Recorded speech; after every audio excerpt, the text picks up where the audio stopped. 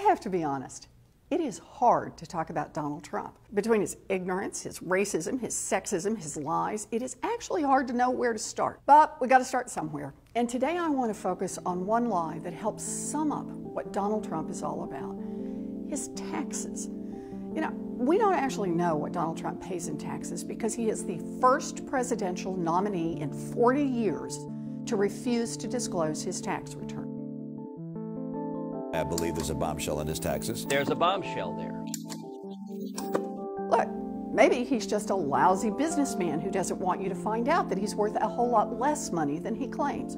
We just really can't know for sure. Here's what we do know. The last time Donald Trump's taxes were made public, it turned out that Donald Trump paid nothing in federal taxes. Zero taxes before.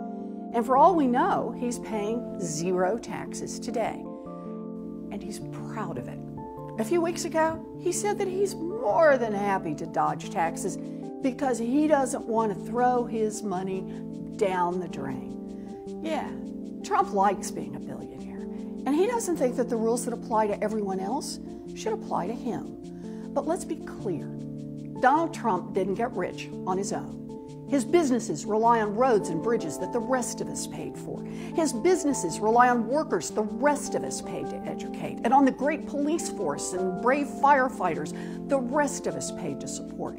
Donald Trump and his businesses are protected by a world-class military that defends us abroad, keeps us safe at home, and the rest of us pay to support. When anyone builds something terrific, they should get to keep a big hunk of it, but they should also pay a fair share forward, so the next kid and the next kid and the next kid who come along will get their chance to build something too. That's how we build a future that works for everyone. And that goes double for Donald Trump, because we know how he got rich. He inherited a fortune from his father and kept it going by scamming people, declaring bankruptcy, and skipping out on what he owed. Nurses, teachers, dock workers, they pay their fair share for the services that keep Trump's businesses going. Programmers and engineers and small business owners, they pay their fair share to support courageous first responders. Donald Trump thinks that supporting them is throwing money down the drain.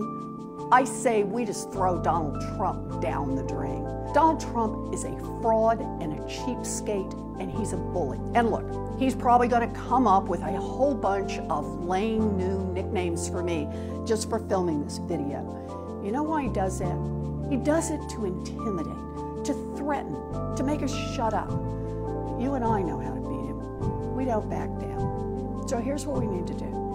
Whatever Donald Trump says, whatever scam he tries to pull, whatever disgusting thing he thinks he can say because he's Donald Trump, speak out. Talk to the person behind you in the grocery store. Talk to the person pumping gas next to you.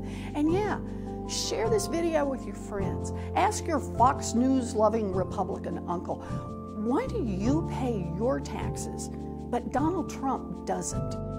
If Donald Trump doesn't even believe in paying his fair share for government, we shouldn't put him in charge of the government. If we're going to build a future that's not just for the rich and powerful, but a future that's for everybody, then it's time for all of us to fight back.